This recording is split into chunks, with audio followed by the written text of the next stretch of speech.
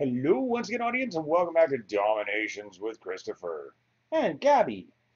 I know yesterday we talked about the new release, inclusive to which was the University, and today I wanted to go over the new tactic that has become available, um, Decoys. I have played around with this and wanted to actually just do a brief overview on it, complemented with shoulder and attack. I've been mucking around with my army, so I cannot guarantee the success of 5-starring this attack. So no critiquing that. It's just as an example. Now, the weakness is that this is a limited duration decoy. It distracts enemy troops and buildings. So it's got a 45-minute build time with a radius of 20, which is huge. And the duration is actually 48 seconds. Pulse is 1. I'm assuming as you upgrade that, the duration might increase as well. The pulse might decrease. So the purpose of this is that you want to be dropping it in order to actually distract either shooting buildings or units, both of which will be distracted by this. And I'm not entirely satisfied on which where you should be dropping your army in respect to that decoy.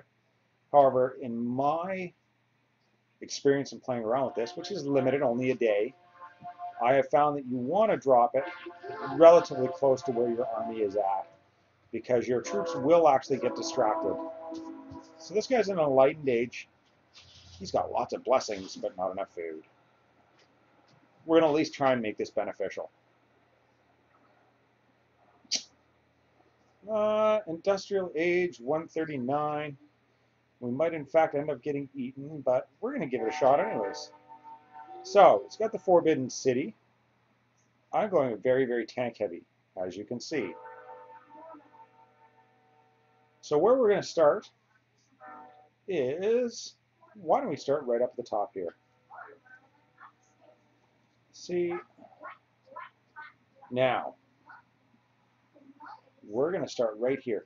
You can only drop this where you can actually place troops. So, with that being said, I lied. We're going to drop the decoy right here. And you'll see that it spawns and automatically everything starts going towards that, allowing you to get in here with all of your other troops. And I've got a little gunner there.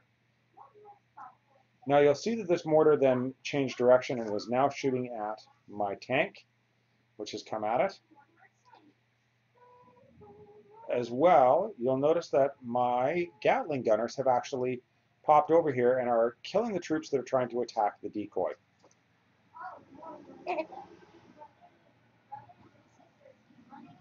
So we missed the quick retreat, which is all right.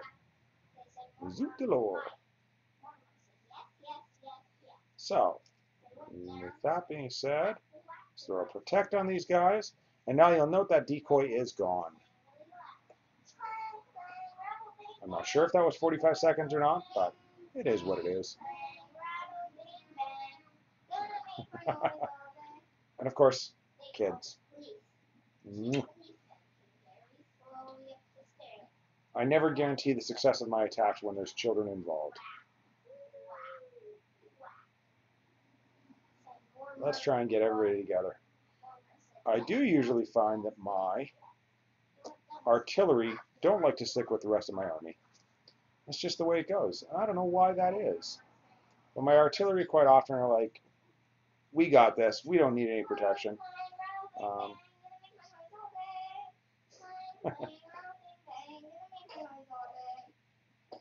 Now, okay, away they go. Where are my artillery? They're actually staying relatively close, which is kind of helpful. Now you'll notice that those Gatling gunners do a horrible job on actually destroying buildings. But they are very efficient at taking damage and protecting stuff. Okay, that's exactly where I wanted those guys to go, so we're going to let them polish that off down here. We'll get them sped up with a speed rally there. Yeah, you're helping. Congratulations. Yeah, no, totally helping. It's good. Hooray! Do we want to sabotage that? No. It's not even an anti-tank gun. It'll be gone quickly.